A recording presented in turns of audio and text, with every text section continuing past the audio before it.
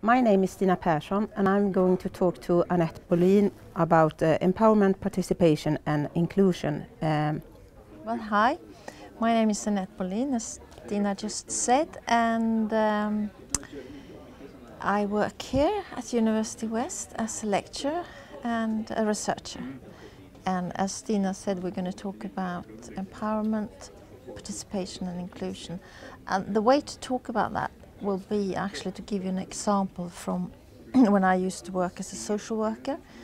I used to work with stock car racing as a kind of intervention to help young people between 14 and up to stop to commit crime or to stop to take drugs or to have a better life. So I will tell you a bit more about this stock car racing project, which we will also show you some kind of film clips so that you can understand what it is like. Okay? Okay. So the main concepts in this discussion is empowerment, participation and inclusion. I will start with the concept of empowerment, which is basically you can view from an action point of departure or an analytical point of departure, and I will mainly use it as an action point of departure, how you can act to empower people in social work. And it's basically to give someone the authority or power to do something, to help people to feel that they are empowered to decide for themselves. It could be geared towards groups or it could be geared towards individuals, and in this car racing project it was geared towards the individual young person and their family. And it's about to take control of your own situation, and it's also about the process in taking this control. And by participating in this stock car racing project, the young people learned skills in such a way that they could complete their education, or they could help friends mending their cars or their mopeds and things. So they learned a lot in this particular project. And also in this stock car project we were collaborating with the community, in the sense that the local stock car racing club was involved, and they provided volunteers who were very skilled mechanics, and they could also teach the young people to become skilled mechanics themselves. And stock car racing in Sweden is a kind of a sport which is very cheap compared to other car racing sports, which also meant that if a young person been involved for many years, they could stay there for years doing this stock car racing. They could also continue to do this sport activity themselves after they finished in the social work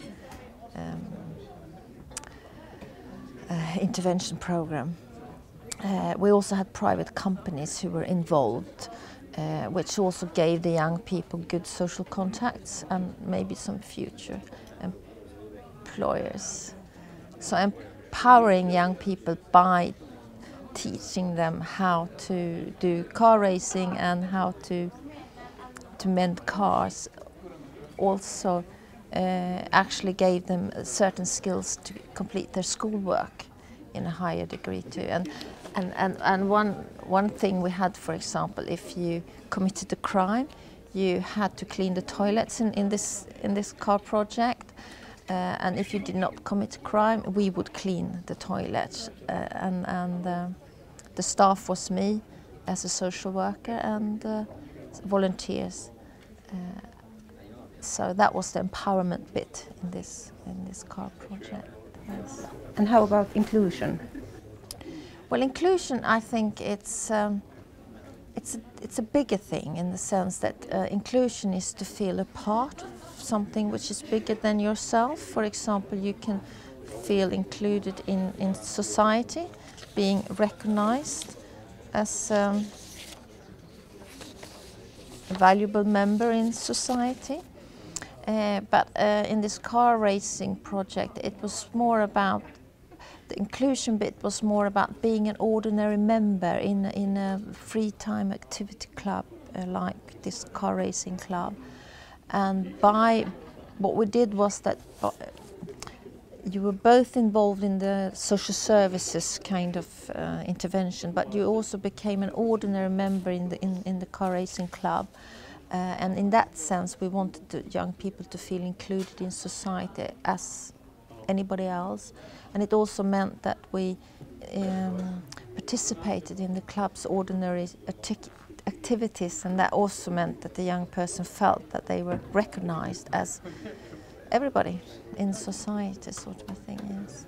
But I also think with inclusion it's important to think about the concept inclusion in, yes, inclusion into something bigger than yourself, but also inclusion to what? Sometimes the society might not be the society you want it to be. So we were quite sort of tried to make that the young people should feel included in society, but at the same time we were also critical towards the society, that not everybody wants to be included in an unfair society, for example, or in a society who just value the people who can contribute with the work fair, for example. So we had these discussions in this garage too, you know, what kind of society is it, yes.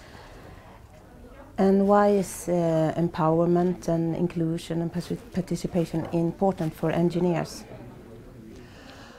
Oh, that was a tricky question.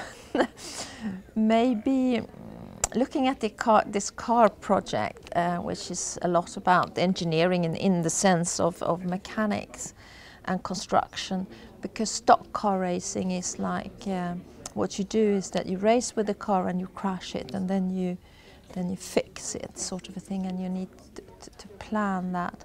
And participation in to be able to be allowed to make decisions, I think, could be interesting for engineers, because if you plan a project like in this with these young people, for example, we'll be using the Hearts model of participation in the sense that you might have a token participation. It's like you just invite people so that they can, it looks like they are involved, but they are not.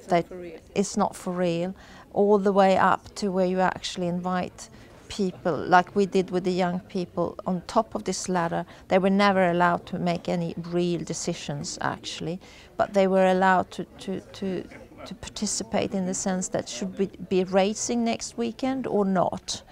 Or should we, what colors on the cars, for example, that would the young people decide by voting, because the red and yellow was like our team color when we were racing. So there are different levels of participation, and I think for engineers, when you're planning community project together with people, you can use this ladder to see in what way you invite the people from the community to take part of the project you're planning. Yes. How can we conclude this? Well, I think that the concept of empowerment, participation, social inclusions are very useful tools, or can be very useful tools for if you're planning a community engineering project, for example, so that you can make this project worthwhile for the people who are living in the community, so that they are using it. I think that's how we can conclude this. Thank you.